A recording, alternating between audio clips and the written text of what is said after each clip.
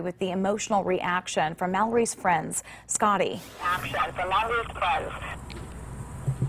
Malloree Teague's friends, co-workers, and loved ones tell me there will never be another Malloree, and that's why they want to see something done to this roadway so that someone else doesn't have to go through the loss that they're feeling. She was the brightest sunshine you've ever seen. She could light up a room the second she walked into it, and it didn't matter if you knew her or not. In 2 seconds, you fell in love with her. Keisha Syak says she dated Malloree Teague for 3 years and says she still can't believe she's gone and blames it on a freak summer storm. We've lost one of the world's finest women. It was a downpour that kind of came out of nowhere. Keisha says she was in love. She says she met Malloree 5 years ago and the two worked together at Texas Roadhouse in Decatur.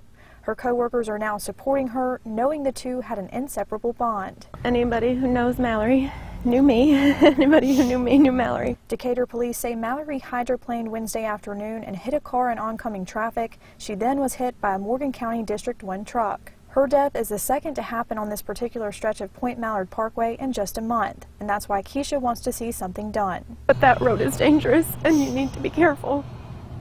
And changes need to be made, because you can get into that oncoming traffic so easily. In the meantime, she's holding on to her memories. She was the best. She was one of a kind. There's never going to be another Malloree. And knows Malloree is in a better place. I know that she is just up there rejoicing with Jesus right now.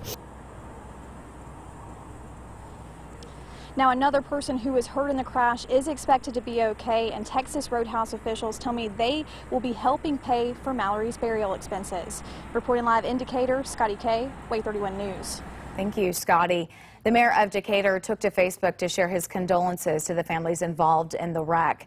In his post, Mayor Tab Bowling says action needs to be taken as traffic counts rise. He called for a, quote, open friction course paving, which allows water to drain away from the roadway, making it safer. He says the federal government could be the primary resource for funding that change.